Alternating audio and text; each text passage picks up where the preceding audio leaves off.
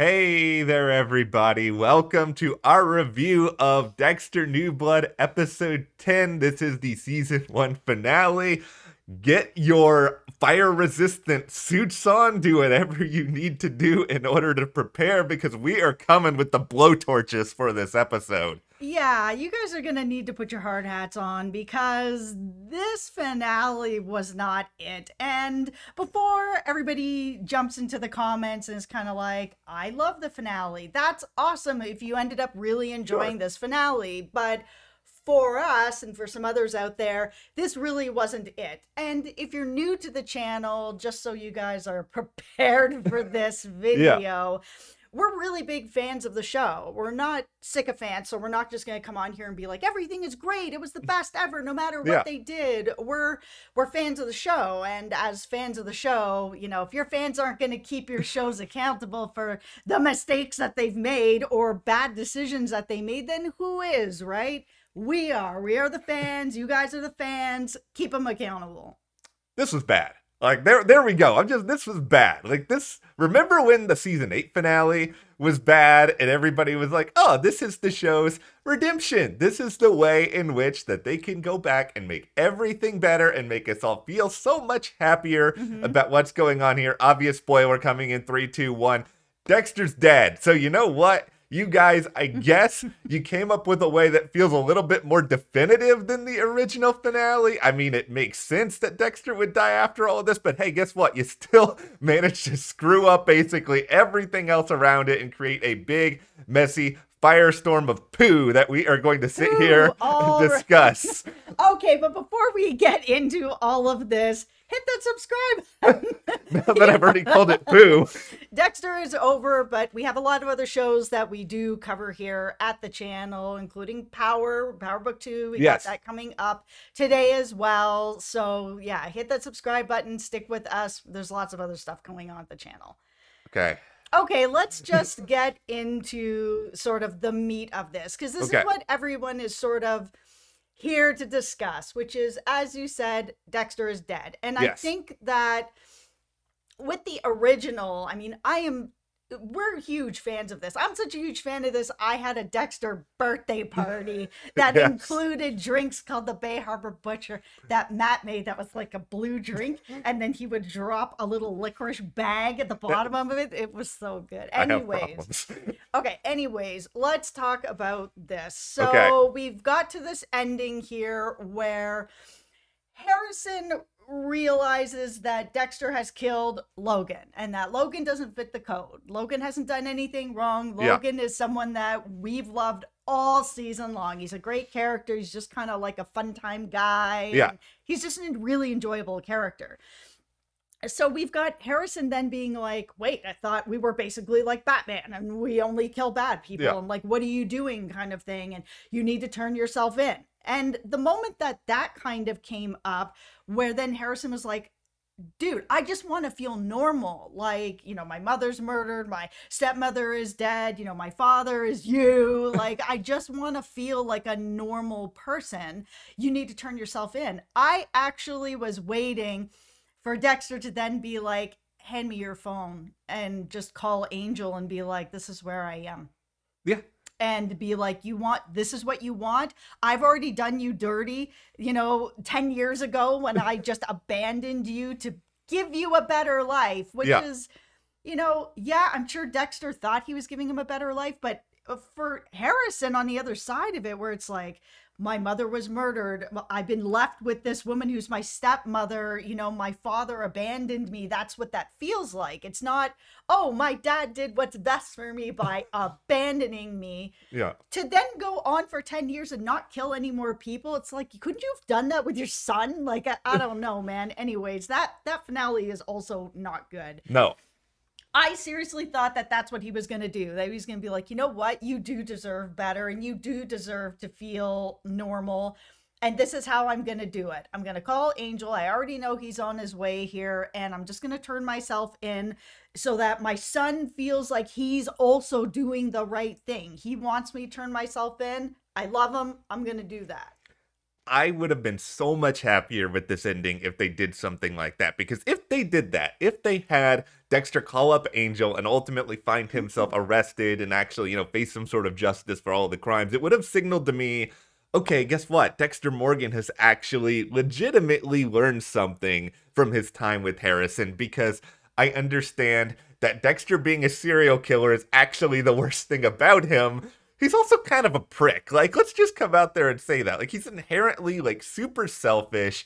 Everything that he does, everything that he acts like in this final scene with Harrison, it's never about Harrison. It's about him. It's about his own needs, his own selfishness, and his own ego. And to me, it sort of shows, okay, guess what? My son is back, but that actually doesn't change anything about who I am or how I am willing to skirt the code in order to suit whatever I want. Like, he just came across like he had learned nothing from the entire season, and then it's sort of like, well, then why did all of this matter? It's like, I enjoyed a good bit of new blood, but instead of actually paying that off, you guys are sort of doing the trick here where you pull the handkerchief and you're just like knocking things all over the place and nothing is as it was anymore. Yeah, you've gone from Harrison being like, I just want things to be normal, like I just want to have like a more normal type life, to saying, okay, so this means you need to, turn yourself in. You need to be arrested.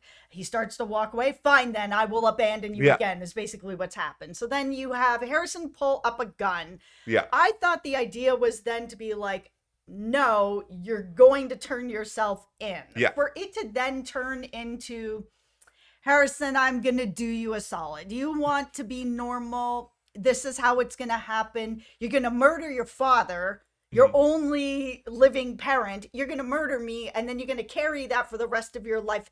You're welcome, son. I was just like, what is this? I don't understand. How is this the thing that's going to make Harrison feel better? He's, and he's still underage. Yeah. So, like, how does he think this is going to work out? So he's going to kill the only guardian he has, his father. His mother's also dead. His stepmother's dead. So he has no guardian. He's still underage.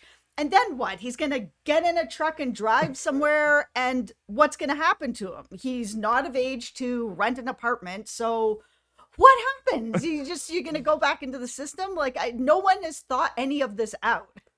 Once again, Dexter, you selfish prick. Instead of trying to do something that could actually, I don't know, help your son, support your son in the future, you just didn't want to have to go down and face the death penalty. You didn't want to have to deal with all the headlines sort of out there where you would have to deal with that, handle that, endure the waiting game until you got the needle. And so with all of that in mind, you're like, hey, son, how about I go ahead and traumatize you right quick? You see that gun that I got you? Shoot me. You know how to do it. It was so disturbing. Like, what are you doing? I also just didn't believe that Harrison would kill him for multiple reasons. So, one, yes, we've seen him, cut a kid. Okay, that is way different than killing somebody. We saw him break an arm. Also way different than killing somebody. Then we saw him last episode with Dexter killing Kurt. He himself wasn't killing anybody. He was an observer of it. And it was really difficult on him. He ended up being like, I need a minute. I need to get out of here. So to then go from all of that to him being capable of murdering anybody was a leap. Then you add on top of it that it's his dad. So he's going through abandonment issues. He even said that. He's like, you're responsible for killing my mom, which I was also like, this is coming out of nowhere too. Like at the beginning of this episode, you're petting chickens with your girlfriend and smiling. Like where is this? It hasn't really been around for the whole season. All of a sudden it's all pouring out. I'm like, okay, I'll give that the benefit of the doubt. Sometimes that happens. But like, you've been looking to have a parent this whole time. You have a parent and you're not really, a murderer. You haven't murdered anyone. And the person you're going to murder is your only living parent. The connection just wasn't enough. The only part of that entire scene where I kind of sit back and look at it and be like, okay, that makes somewhat sense, is Harrison basically saying that, me and you, Dexter, we are not the same. Yes. Because I think that did a great job of sort of like circumventing a lot of these past couple of episodes where we've all been sort of sucked into this idea that, hey, look, it's Dexter 2.0 without remembering, oh yeah, Harrison, like you said, hasn't actually killed anyone, so I think they tackled that disillusion really well. But then to just go completely off the other end of it and have Harrison then bring up all of these things that are surprisingly immediately on his mind just because Dexter killed my guy Logan, which, by the way, I am immensely upset about, but at the same time, Logan is not that foundational character of Dexter. He's not actually that important. Okay, we also have to talk about this death of Logan. So we had Dexter get arrested for, you know, all the stuff that happened with Matt Caldwell. So there was, his house got burned down. For some reason, he kept that rod with the serial number on it in his house. We've seen him be messy all season, and we do know that Dexter keeps trophies. But it was kind of strange that he would keep that in his house. Okay, but we'll let that go. So the house is burned down. Angela's looking around. She picks up this evidence with no gloves on, puts it into the evidence bag, and right away is like, okay, you know, that means that Dexter's involved. It was so thin. Again, it's like, oh, someone burned down your house, but this was in your house. There's no connection to be like, well, if somebody burned down my house and then you found this magical evidence in my house, wouldn't you think that the person that burned down my house may have also put that evidence in my house? It was just really thin. Okay. I know this is going to surprise a lot of people out there, given that we've just railed on that Harrison Dexter nonsense for like 7 or 8 minutes, but I actually hated the Angela stuff more than the Harrison Dexter stuff, just because Angela suddenly becoming super cop. Like, let's reflect for a moment here that for the majority of this season, she's wrestling with the case that she has been working on for the entirety of her career, that she was never able to actually pin down, despite the fact that Kurt has these super creepy vibes, that he has always been in Iron Lake, that he has a terrifying compound that has cameras on the wall, and like, okay, Angela's never been able to figure that out. And yet, here she is, piecing together the mystery of the Bay Harbor Butcher almost completely out of nowhere. Over the past few episodes, she manages to hit all these different points. She manages to really push Dexter to the point where he feels like he has to kill Logan and escape. How is Angela suddenly this good at her job? I'm not saying that Angela can't be good at it, but she suddenly being more perfect than anyone ever on this show. It drives me insane how rushed and messy this was. Yeah, especially since all of this really kicked off with her Googling the ketamine, which is not the drug that Dexter ever used, and then it popping up the Bay Harbor Butcher, which is something that the whole fandom has been talking about for weeks since that came up. That's just kind of like, this wouldn't have even come up. He used a different drug. It wasn't this drug. So what is happening here? And, you know, that's sort of what kicks all this off. And it's like, I get that she may have circled around to the Matt thing. Okay. And she got that together. Okay. Fine.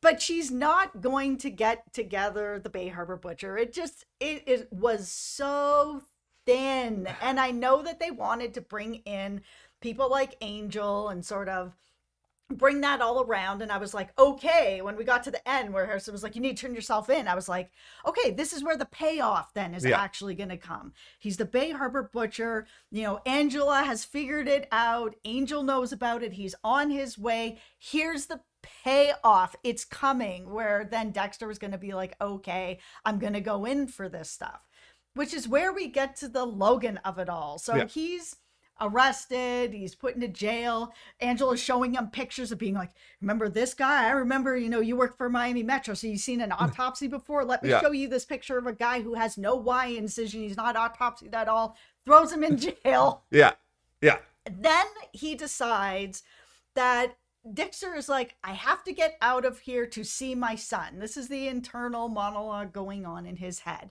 He decides that he's going to attack Logan to get out of jail to be with his son. It's not that he needs to get out of jail because Angel's coming for him, that he's going to go to jail, he's going to get the needle, that his life is going to end, which is what I actually thought. He was like, I got to get out of here. If I don't get out of here, Angel's going to come in and take me away, and I'm going to be separated from my son. It was, I just need to get to my son. And because it was an internal monologue, I would have liked to have actually heard some panic about Angel coming to get him, because that's, to me, really what it was. It wasn't like oh man, my son needs me, I gotta be with my son. The character of Dexter feels really inconsistent in this finale, because you hear him say things about how he cares about Harrison or how he wants to reunite with Harrison and all this other stuff, but then his actions really kind of pan out that that's not really what he actually wants. So what's the point of us hearing this? Dexter is such an unreliable narrator in this finale, and I think at times the writers are trying to make him into something that fundamentally he's not. We've all heard the phrases, actions speak louder than words, and Dexter's actions are screaming, I'm going to tell you, I don't really care. I just need to get the bleep out of here. Those are the actions. The words are nonsense. The other thing that just that whole scene, I was just sitting back being like, why would he attack Logan at all? Let alone, you know, he ends up in this situation where Logan pulls a gun and he feels like he's got to kill him. It's just like, you had plausible deniability this whole time. There was no real evidence that was sticking to you. Why didn't you just say lawyer and get me out of here? Now you've actually killed a cop. So now there's no plausible deniability anymore. You actually committed the crime. You were the only person there. It's you. Like, this other stuff you might have been able to get away with. Even Angela kind of said, you might get away with this, you know, Matt Caldwell thing, maybe. But you won't get away with the Bay Harbor Butcher. And it's kind of like, well, he has for 10 years. Yeah. Just because he's not actually dead and Dexter Morgan's actually out there doesn't necessarily mean that Angel has enough to put him away. I'm going to rewind for a second just to the very beginning of Angela arresting Dexter in the first place, because this is where, to me, all of this stuff like immediately falls apart, and I don't know why Dexter didn't even really think that much about this. Angela's his girlfriend.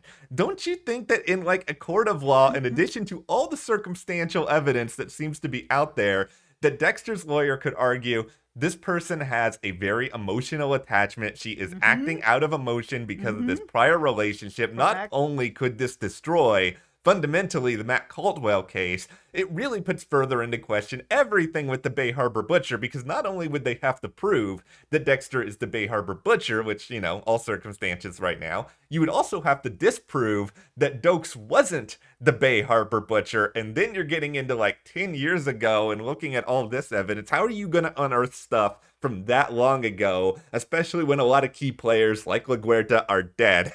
Yeah, they were only going to be able to hold Dexter for so long. Like, there isn't enough. A lot of it is circumstantial. Like, yeah, Angel could have come down there and wanted to bring him back to Florida, but we don't know that he could have. Like, I know Dexter probably didn't call a lawyer because Dexter has always thought that he's just smarter than everyone. He's the smartest guy in the room. He can get out of anything. He has gotten out of everything. So, you know, what's different about this time? But it did feel like we were finally in a situation where it was like, all this stuff is still really thin. So a couple guys have a needle mark in this town, and now all of a sudden that's enough to connect them. It's not. And, you know, this, again, the stuff with Matt Caldwell, it's not. Someone burned down his house. Like, why wouldn't there also be magical evidence put there?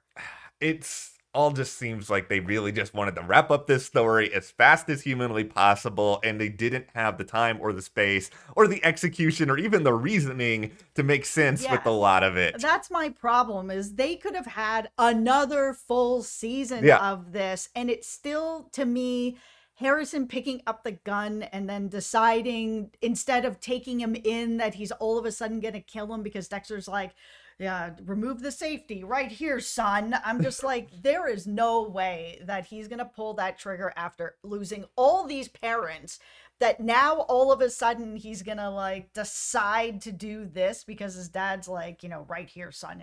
It's okay, son. It's just like, no, like Harrison knows it's not okay. That's why at the end when he's driving away and he's got this smile on his face, I'm like, that wouldn't be a thing. No. That's not helping him move on. I will say here, one thing that I did like about the finale, pump your brakes, everybody. Here's some praise. I love David Zayas. I'm so happy David Zayas came back for like 2 minutes, and not that I necessarily think the Bay Harbor Butcher stuff made any sense at all. I just love that Masuka's getting married, and apparently, can we have a limited series that's just Masuka's wedding? Which, by the way, Vince Masuka does not age well in 2022. I'm just throwing that out there. I don't think Masuka would still be on the job in Miami Metro in 2022. No, it was a really cool Easter egg to sort of have Angel bring up his emails and to sort of see some of the other stuff that was going on in there. And that he's still in touch with people, still working with people. Stuff like that is still happening in his life. It was cool to see he still had, you know, the file on Maria sitting in his desk. Like it was, that stuff paid off. It did.